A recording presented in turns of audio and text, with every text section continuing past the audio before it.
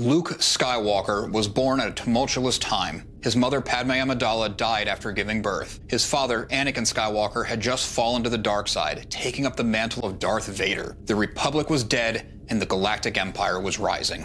Anakin's former master, Obi-Wan Kenobi, worked with Jedi Master Yoda and Senator Bail Organa to separate and hide Luke from his twin sister Leia. They had a public funeral for Padme, making it appear as if she was still pregnant. Leia went to live with the Organas on Alderaan, and Luke was sent to live with the Larses, his extended family, on Tatooine. Luke was raised as a moisture farmer. He had a natural aptitude at repairing electronics and was a skilled pilot. He was unaware, but Anakin had these exact same traits as a young age. The Skywalker bloodline is strong in the Force. Luke was determined to leave Tatooine and join the Imperial Academy. While not a fan of the Empire, Luke saw it as his only way off the desert planet. His uncle forbade it, claiming he needed Luke's help on the farm, but secretly didn't want the fate that befell Anakin to also fall to the sun. Lars also kept Obi-Wan Kenobi away from Luke for similar reasons. When fate, perhaps the Force itself, intervened, Luke came into possession of two droids with ties to the Rebel Alliance, and Luke's own father. The Empire tracked the droids and slaughtered Luke's aunt and uncle in their search. With no connection left on the planet, Luke joined up with Obi-Wan Kenobi to bring the droids to the mysterious princess Luke saw in a hidden message. The message, famously, was from Princess Leia. She spoke to General Kenobi of the desperate need for help from the Rebel Alliance and introduced Luke to the larger conflict brewing in the galaxy. Jedi Master Kenobi filled Luke in on some of his family history, although from a certain point of view. He also gave Luke Anakin's lightsaber, recovered after his fateful duel on Mustafar. Luke was told that he must accompany Obi-Wan to Alderaan and learn the ways of the Force. Luke, Obi-Wan, C-3PO, and R2-D2 made a deal with a pair of smugglers, Han Solo and Chewbacca, for passage to Alderaan aboard the Millennium Falcon. The Empire captures the Millennium Falcon, and when Luke learns that Princess Leia is also captive in the same space station, he talks Han and Chewie into a rescue mission. Obi-Wan sacrifices himself to the Sith Lord as Luke escapes with the others, having successfully rescued Leia. Luke joins the Rebel Alliance in their assault on the Death Star. Guided by the Force and Obi-Wan Kenobi, Luke makes a spectacularly difficult shot, destroying the Death Star. After another encounter with the Empire, Luke is visited by the Force spirit of his former master Obi-Wan and instructs Luke to seek out Jedi Master Yoda on the swamp planet Dagobah. On Dagobah, Luke's training reaches a whole new level. Yoda teaches Luke important lessons not just about the Force, but about who Luke is.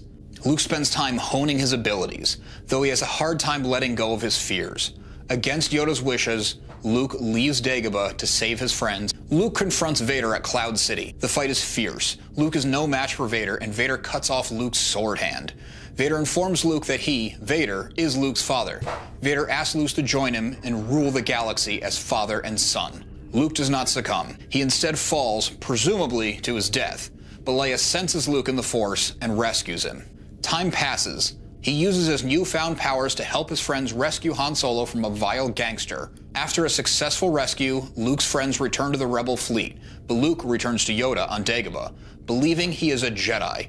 Yoda informs him that he must once again confront Vader, his father. Luke joins Vader on the second Death Star. He tells his father he feels the light is still inside him. He refers to Vader as Anakin. Vader informs Luke that Anakin is gone and brings Luke to Darth Sidious, Emperor Palpatine. In a moment of weakness, Luke ignites his new green-bladed lightsaber.